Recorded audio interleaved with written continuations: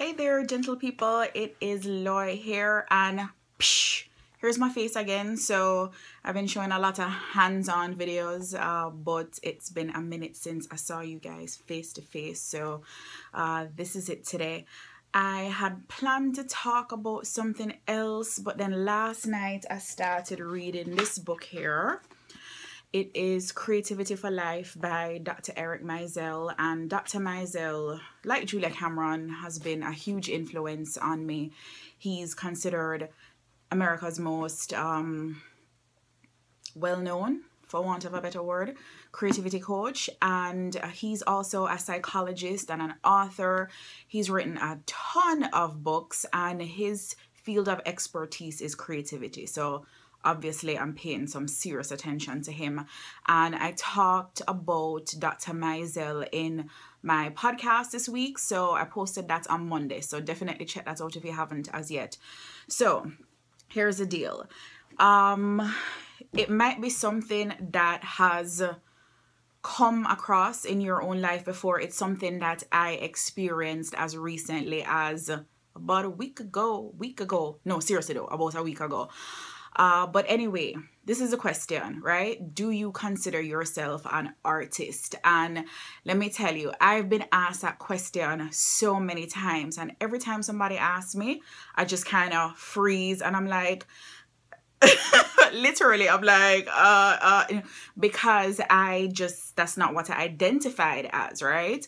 As much as I consider myself this very creative person, and I love art and creating art. So it's deeper than, okay, I just appreciate art. I love the actual creation of it and the process and everything. And, you know, even though I'm out there doing stuff that's artistic and creative, like, it was just not a label I had ascribed to myself. So there's so many times and so many people I've come across who are just like me, where the minute somebody asks you that question, you kind of freeze, and, you know, you're like, it's so easy for you to answer for anything else, but that question always brings up so much hesitation and concern, and people don't outright say, you know, I'm an artist. And so I'm reading Dr. Maisel last night, and it didn't even hit me until last night. This morning when I got up to do my pages, throughout the process of writing, I'm like, hold up, I get it. I think I get it now. So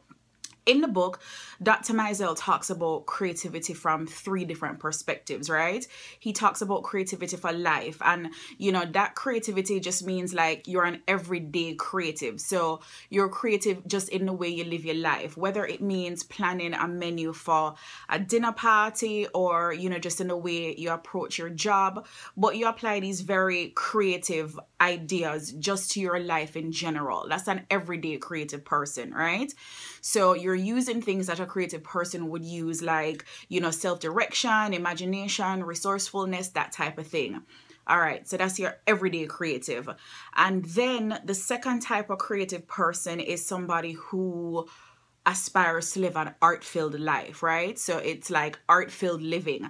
And what that means is, you know, that person loves music and literature and art, and, you know, they love museums and galleries and concerts, and they make an effort to integrate art into their life. So while an everyday creative person might not be doing anything necessarily art related, somebody who lives an art-filled life makes an effort to integrate the arts into their life on a regular basis. All right, so you're filling your days with art, and I know I definitely fall into that category, because you know, the museum, the gallery thing has always been one of my absolutely favorite things to do ever since, you know, I was much younger.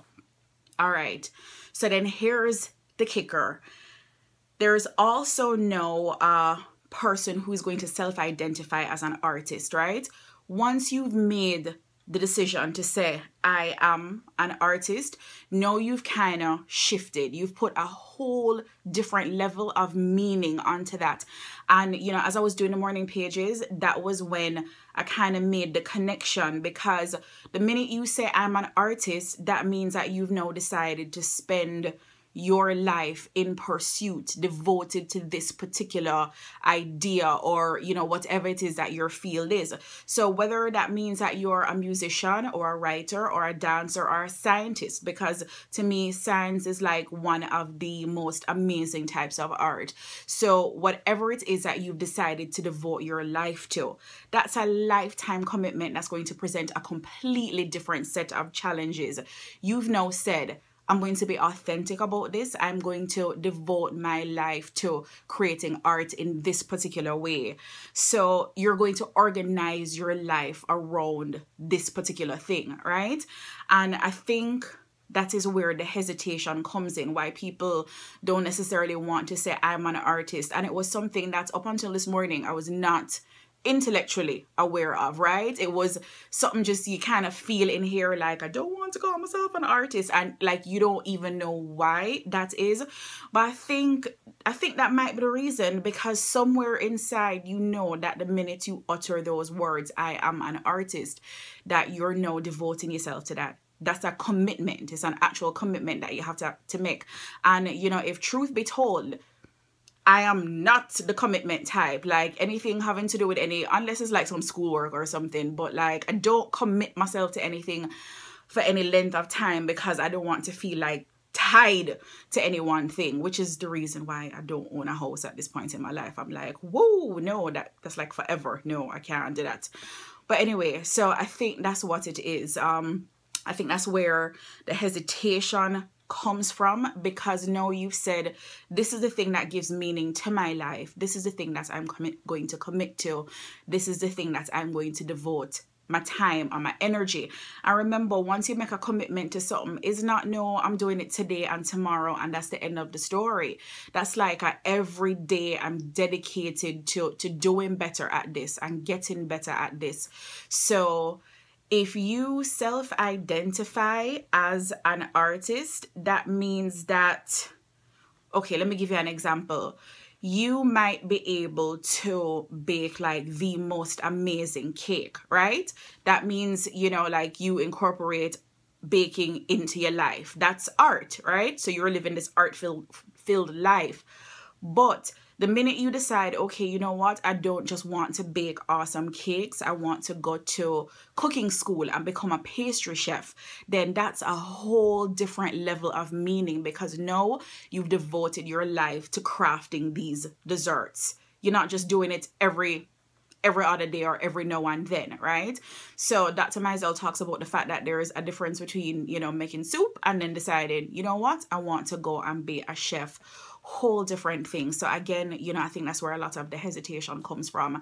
And a couple months ago, even though I'm still kind of uncomfortable, you know, answering that question for people, I made the conscious decision to identify as an artist. And you know, it's like, okay, like that's what it is. Like, this is what, you know, I'm committing myself to. This is what, you know, I'm going to devote my life to pursuing, in terms of this is what adds value and meaning to my life. So, you know, it's just something for you to think about.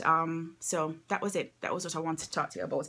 Oh, and I wanted to share with you as well, because, you know, I'm all about like the art supplies, right? This is watercolor set. I kind of like had a pause there. It's a watercolor set from Japan. It's called the brand is called Kissho Gansai, and it's really, really cool. I mean, look at those colors. Isn't that vibrant? So a lot of times you'll see things, you know, I'm a klutz. I just totally dropped that. So a lot of times you'll see things like this and you think to yourself, all right, it looks very vibrant in the package. You know, what does it look like on paper? So again, this is the Kissho Gansai, and the package says Lumi accent color, and I dropped the orange. So it has opera, rose, orange, yellow, light orange, and pink, and these are really, really cool. I love them. So just to give you an idea, this is what they look like. Am I turning this thing upside down? Okay, yeah. So that's just basic. This is just a watercolor block, and then, you know, that's some gold leaf and masking fluid here, and I got the watercolor block with the design on it, just because I wanted to see the construction. I just wanted to pull apart and kind of reverse engineer to see how they made this watercolor block, but I decided to use it as an example to show you what the colors look like. So, you know, the yellows and the oranges, and the colors are very, very vibrant. So again, that is the Kissho Gansai Lumi accent color. They're watercolor from Japanese. Watercolor from Japanese. What kind of foolishness is that? Anyway, watercolor from Japan. Don't ask me what they made this morning. And that's what they look like. So anyway, think about it. The question for you is, you know, do you identify as an artist? You know, have you given that particular meaning to your life? And check out the Lumi colors from Japan. So people, the website is up, artofcreativeliving.com, and this week's podcast is up. I think I called it Feel the Fear and Create Anyway. So it has a lot to do with, you know, how to manage creative anxiety. So let me know what you think. Like, subscribe, you know, send me something in the comments. As usual, I appreciate you.